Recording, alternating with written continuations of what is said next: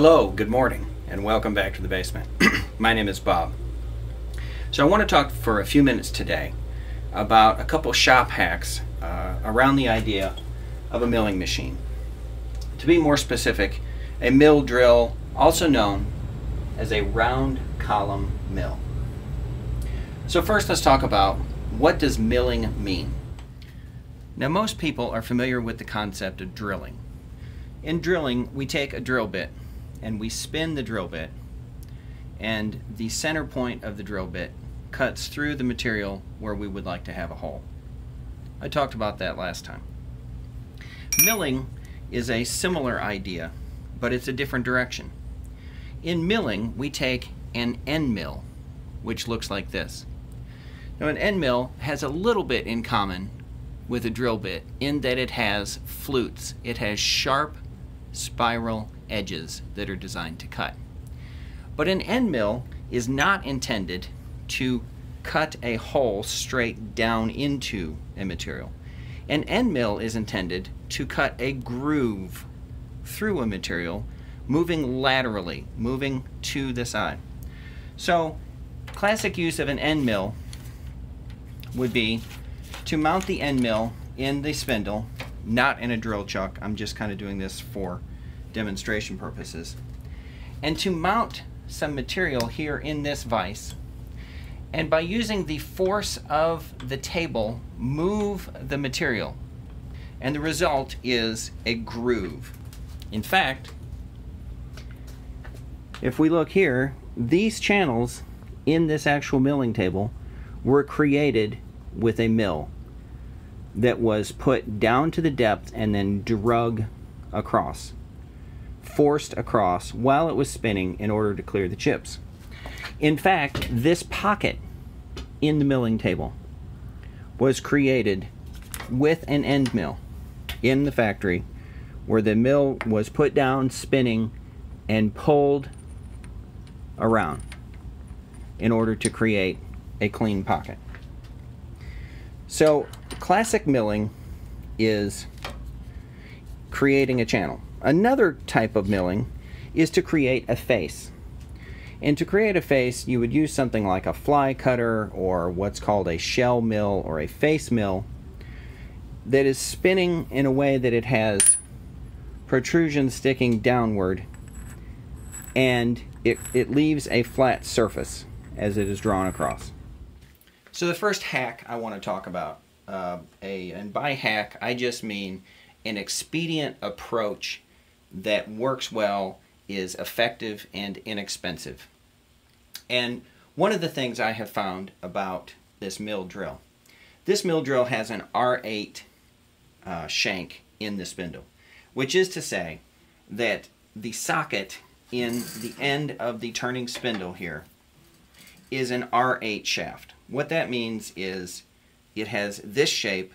It's I think it's an inch here, and then this is conical shape, and there are threads inside here, and a drawbar bolt that is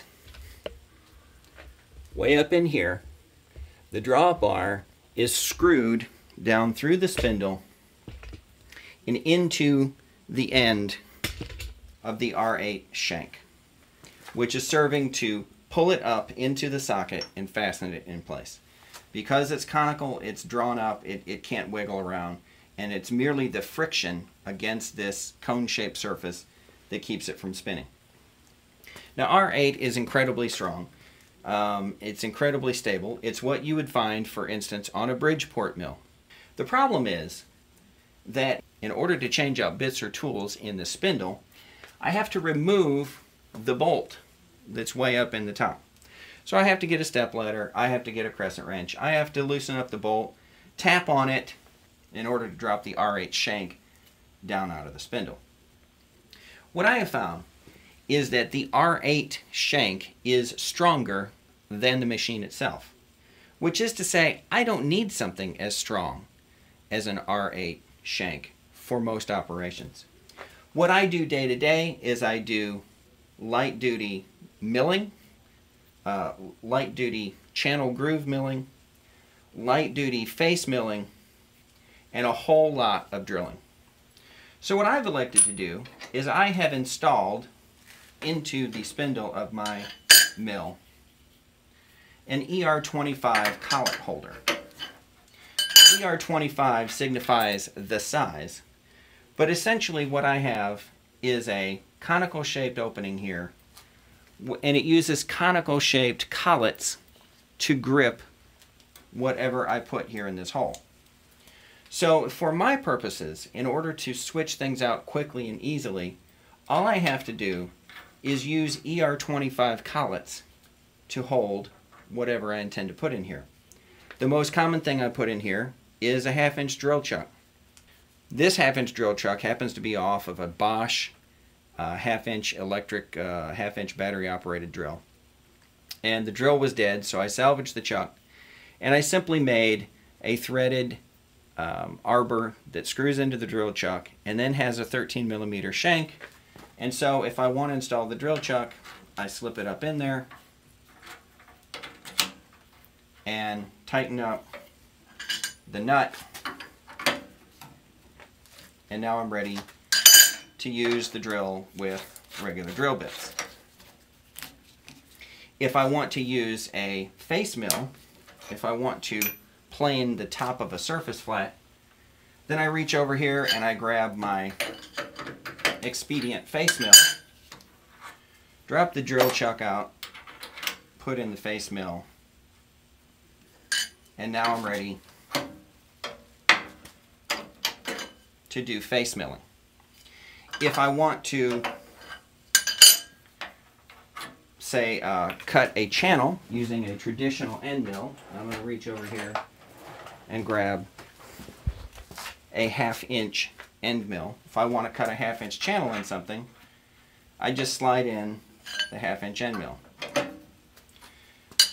But I can do all of these operations without getting out a stepladder, without having to get up here and mess with the drawbar, and most importantly, not having to buy a million devices with this big R8 shank, because big R8 shank devices are comparatively a lot more expensive than ER25. I got a whole set of ER25 collets and this holder for something like $25. So I do all my swapping out, with one exception. The only time I ever pull out the ER25 collet holder is if I'm using my big boring head. And in a video you'll see coming up soon, I need to cut some 4-inch holes in 1-inch steel plate. And to do that, I used my big boring head, and for that I have a spindle, an arbor that is the traditional R8 shank and goes up in there, because there is so much torque out here at these edges that you need the beef of the big R8 shank to properly use this boring head. The second shop hack that I want to talk about is I keep holding up this object or this object and calling it a face mill. These objects are in fact not face mills at all. These actually are carbide tipped hole saws intended to cut through metal, steel, whatever, perhaps even to some degree hardened steel. I get these off of eBay. They're very inexpensive. This is a 38mm carbide tipped hole saw. TCT it's called. I don't know what the TCT stands for. The 38mm cost me something like $5. And this one I just got the other day, just a couple days ago. This is a 50mm carbide tipped TCT hole saw. And as it turns out, the form factor of these is more or less indistinguishable from a real face mill. Now, they're not nearly as beefy and rigid as a real face mill or shell mill with replaceable carbide inserts.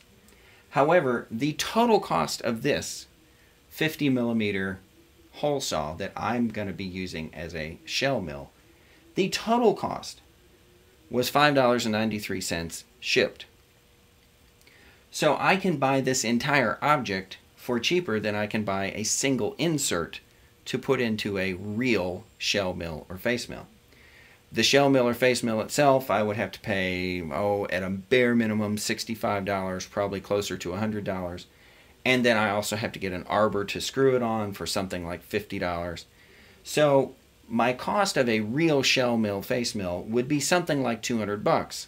And then I have to replace the carbide inserts as they wear out or become dull. Or for $5.93, I can simply buy a new one of these from time to time. Now the reason I've bought one at all is because this one is broken. It did not break under use.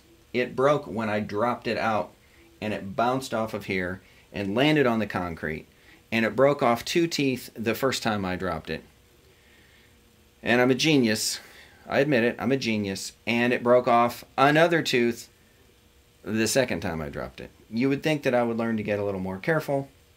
I would like to think of myself as being a little more careful, but nonetheless, I dropped it twice, broke off teeth each time that I dropped it. But it's been used quite a bit. It still isn't dull. And the teeth were in fine condition until I dropped them on the concrete. So what I'm going to be covering here in the final part of this video is taking this raw TCT hole saw, carbide tipped hole saw, and modifying it for quick use within my ER25 collet. And finally, another little quick shop hack that I have found is that I don't have room in my shop for both a drill press and a mill. So this thing being a mill drill, in my case, it really is. It's both my mill and my drill press. I do a lot of drilling on it. And to that end, a quick way to convert it between mill with a vise to hold the part and do the milling, or drill press, is this little chunk of wood. This is MDF, and I've made it into a perfunctory drill press table. So open the vise up to however wide this strip is, clamp the vise down, and now I have a sacrificial wood drilling surface with a back fence.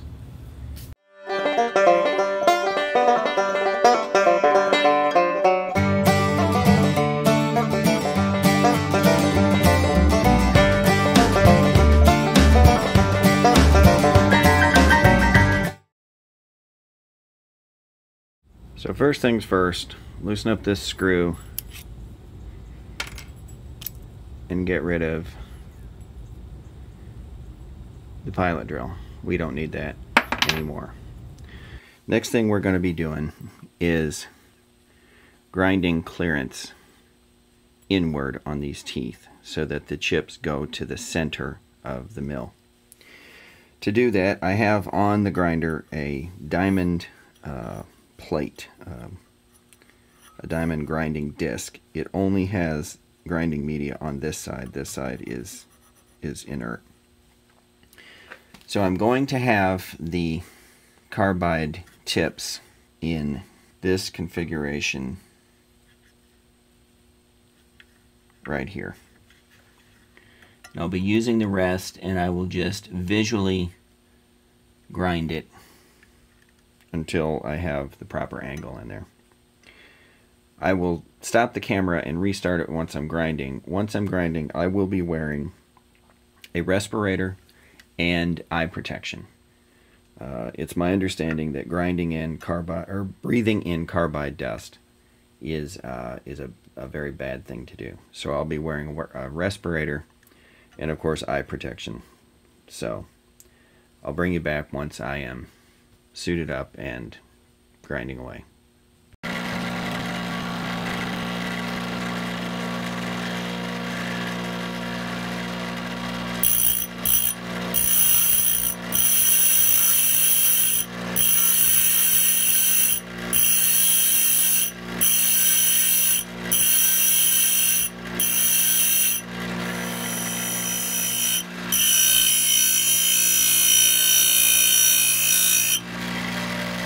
Having given it some clearance to the inward center of the teeth, I'll now grind here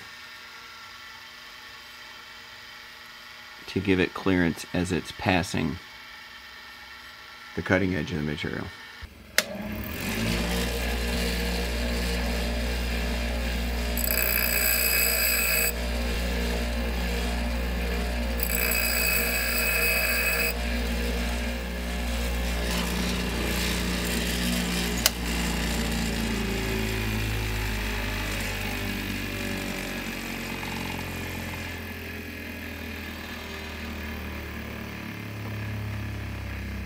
So notice now, like if you look at that tooth, that there is angular clearance and to the center clearance.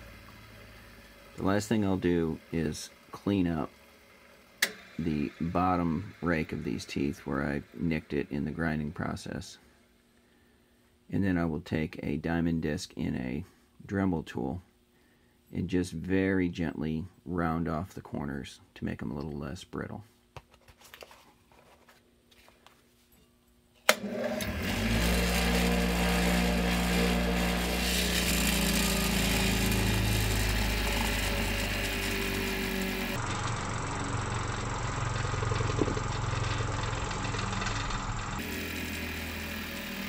So there is the grind of carbide teeth. Now all we have to do is make it fit the collet. Alright, so now here we are at the lathe. I took it to the wire wheel and got rid of the red paint just so that I can accurately indicate it for roundness and for wobble, for being true in the. So we will mount it up in the 4-jaw, the 4-jaw chuck that is. A 4-jaw chuck can hold irregularly shaped parts. Well, it can hold just about anything, and you use the indicator to get the piece true into the center. So I'm looking at where the teeth are going to be.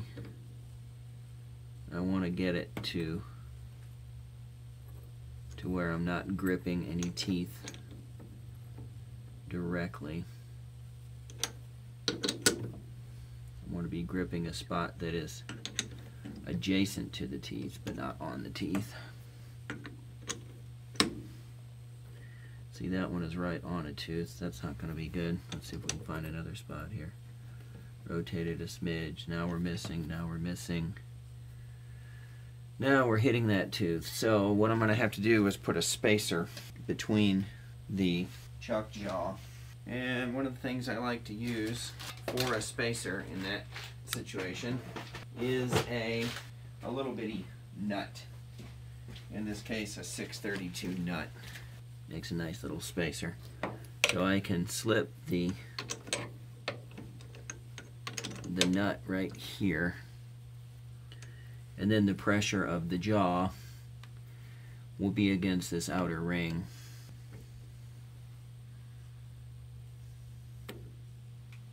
So now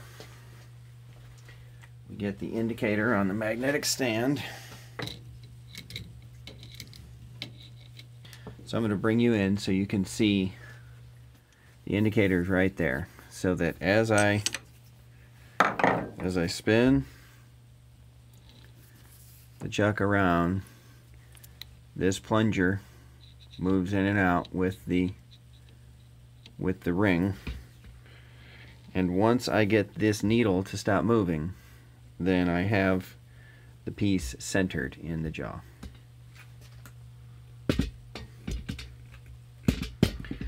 I learned to do this watching A-Bomb 79. Keith Fenner is not bad at it. In fact, there might be a bit of contentious debate over who is, in fact, the best at it. In fact, believe it or not, there are competitions to see who is the fastest at it. There's really no such thing as being the best. Either do it right or you haven't done it right. But there definitely is faster and slower. I'm willing to bet that I am not the fastest. I'm going to say that I'm more like the tortoise. Slow and steady gets the job done. 8, 8, almost 8. Yeah, so that's within 1/4 of a thousandth in the side-to-side direction, or to being centered on the shaft, to being concentric with the lay of the shaft. Now, because I want the teeth to all hit the material at the same time,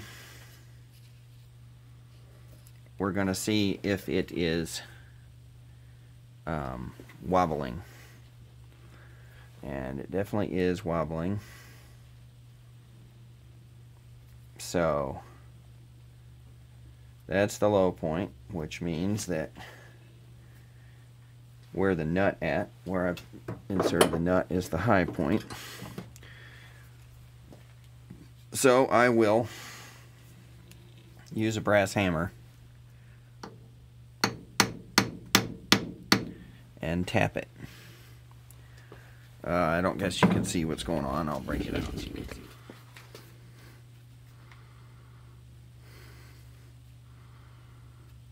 High point right there. Low point right there.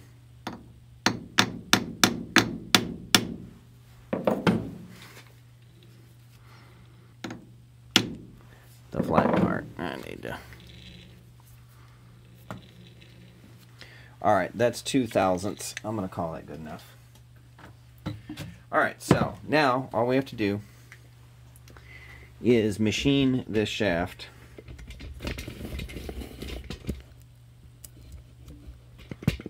down to something in the neighborhood of 13 millimeters. Alright, so it's currently about 17 millimeters. I know that because I measured it before we began. So there, and we'll turn the machine on and do a little machining. Phase converter, rotary phase converter. Fire in the hole.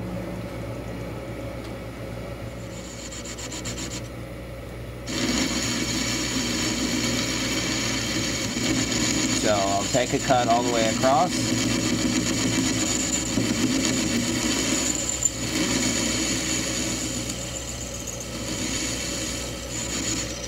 And then I'll get a measurement and we'll find out how close the target is, and I'll take most of it off in one pass.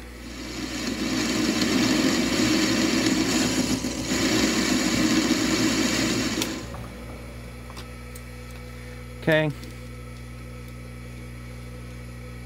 607. Need to take off exactly 100.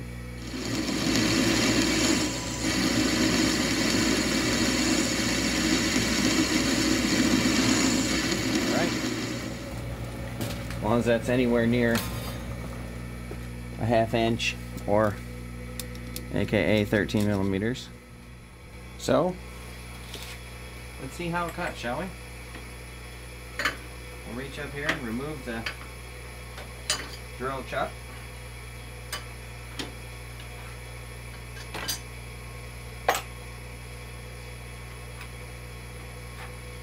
Install our new fancy new face mill. Tighten it up. And let's see what we have to... How about a piece of aluminum?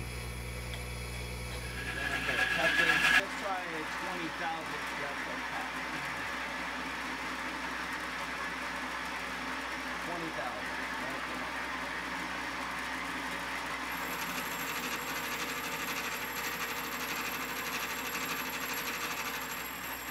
Let's try, get brave and try 50.